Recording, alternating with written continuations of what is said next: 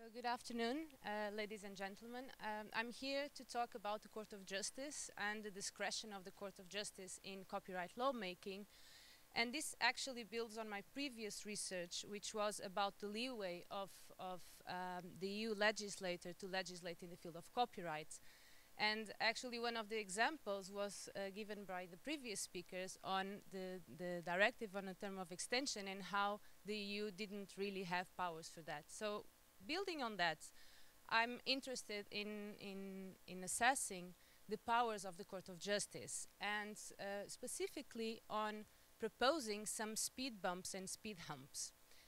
Now, for those of you who are not very familiar with the road terminology, speed bumps are those high and narrow bumps that are used to decrease velocity, to decrease speed of the cars. And speed humps are lower and larger and are aimed at improving security and traffic in general. Now, I'm going to quickly go through this. I hope I have time. I'm going to talk about the driver's seat and the driver's license in this case, and I'm going to briefly expound on the reasons of why we should care about this topic. Then I'm going to propose speed bumps and speed humps, and then I'm going to propose some recommendations on how to drive safely. Now, regarding the driver's seat, the situation where the Court of Justice goes beyond its tasks, let's say the situation where it acts as a copyright law or policy maker, are generally termed judicial activism. The problem here is that there is no accepted definition in literature of judicial activism or of what that might be. There are several proposals, and one of them is of Kmiec from the US, and Kmiec puts forth several examples of judicial activism of the courts. And one of them, for instance, is ignoring precedent. But of course we have some difficulties in transposing this to an EU framework, because there is no system of binding precedent as such in the EU. I'll come back to that. But I think we can all agree that judicial activism basically comes down to the court going beyond the political agreement that is conveyed by legislation. Of course, the problem here is to see if a certain gap in legislation is there on purpose, or whether it's an oversight of the legislator that should therefore be remedied by the court. Let me give you an example of what I think is judicial activism in the context of the EU, or how I like to call it, extended play. Now, in the InfoPac decision, the Court of Justice has said that the criterion of originality as the author's own intellectual creation is applicable to every type of subject matter of copyright protected works, even though the EU legislator used it only for databases, software and photographs. Now this brings me to my next question. Does the driver have a license? In other words, can the court do this? Well, if we look at competence norms and what they say about the powers of the court, it's basically about the powers to interpret the validity of EU acts, of the acts of other EU institutions, and interpretation of the treaties. Now, we can go to this article, and it can be argued that this article could give more flesh to the mandate of the court. This is the Article 19 of the Treaty on the European Union, by the way, for those of you who are not lawyers, who I assume it's the great majority. And the problem with this article, though, in my view, is that it's a catch-22. It's actually up to the court to decide what the law means. So this begs the question, is there an open mandate of the court when it comes to the substance of its decisions, or at least one that it's not often challenged by other EU institutions, and namely the lawmaker? And this actually prompted me to ask another question. If they don't bother, where they are the institutions here, then why should we?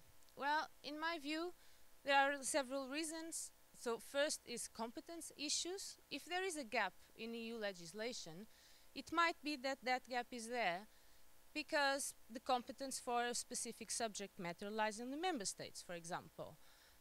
But it can also be that the competence being competence of the EU, there's a question of division of powers. And this brings me to my second point, legitimacy. The fact that the competence is of the EU doesn't empower the Court of Justice to just make laws. And of course, there's a question of legal certainty and of the quality of the acquis. And acquis is a legal term for what is out there in EU copyright law, what is acquired and what should therefore be respected. And this brings me to my first speed bump that might reduce, let's say, the normative speed of the Court of Justice. And this is the principle of constitutional legality. What does this mean? Well, this principle basically means that the acts of the institution should be in accordance with higher sources of law. And of course, this is a principle which is more geared towards the EU legislator, but it's also applicable to the Court of Justice, because the Court of Justice should also be constitutionally constrained. And here, in practice, this means that the court should take into account, for example, the Charter of Fundamental Rights and the balance between the different rights that is there. It should also take into account the different copyright traditions of the member states and cultural diversity. And this can cast a doubt on decisions such as InfoPac that I mentioned earlier.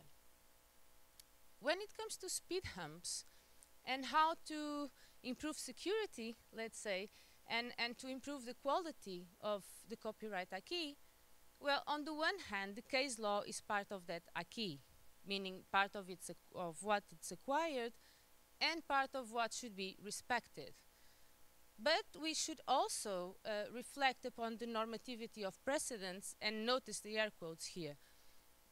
The precedents of the EU might or might not have a different binding force on several actors. And here I would like to focus on three actors. So the first is national courts.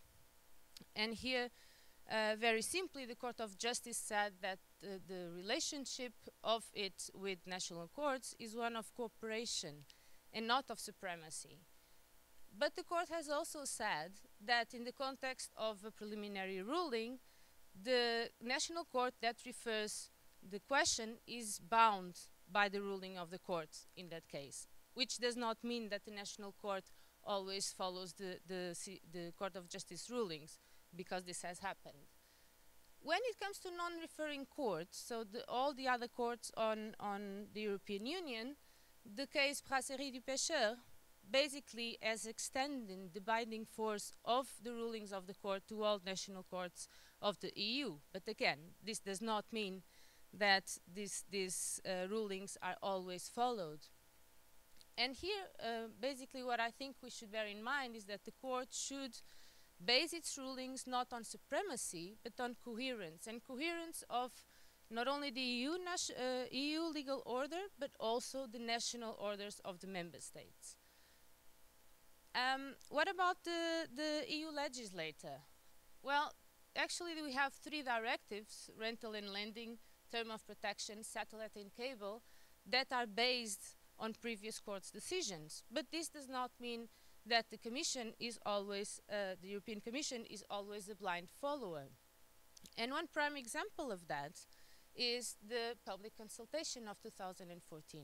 And there the Commission, while acknowledging that the court has a particular stance on the right of making available, which in this case is the targeting of the public as a criterion, the Commission actually states or asks whether the scope of the right is clear, and even seems to suggest that the country of origin approach might be the way to go. So this leads me to my next point. What's the relationship between the negative integration, which is the action of the court, and positive integration, which is the action of the legislator? Well, it's not regulated, actually. And this leads us to ask, is there enough leeway for the EU legislator to not always follow the decisions of the court? Probably. I'm running out of time.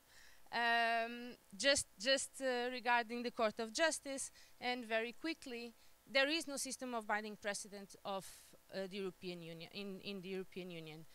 But the court tries to be consistent with its previous decisions through self-citation and selective referencing of previous cases. There are actually very few cases of reversal in the Court of Justice. And this, unfortunately, might lead to path dependency, so a policy lock-in and a reinforcement of future policy choices based on previous decisions of the court that might be, well, bad. And to come back to my recommendations, well, first I would suggest that attention should be paid to the political agreements underlying a legislation. And this would mean, for example, for the court, that the court should use not only a teleological method of interpretation, which is actually the preferred one, but also look at a systematic interpretation, meaning the context in which that legislation came about, so we don't have decisions like Infopac. And then using distinguishing and departing techniques. And distinguishing meaning there are situations that the court can argue they are not the same, or at least they are not sufficiently similar for the court to apply previous decisions, and departing simply getting rid of precedents altogether, because it's, well, let's face it, bad decisions and bad law. Thank you very much.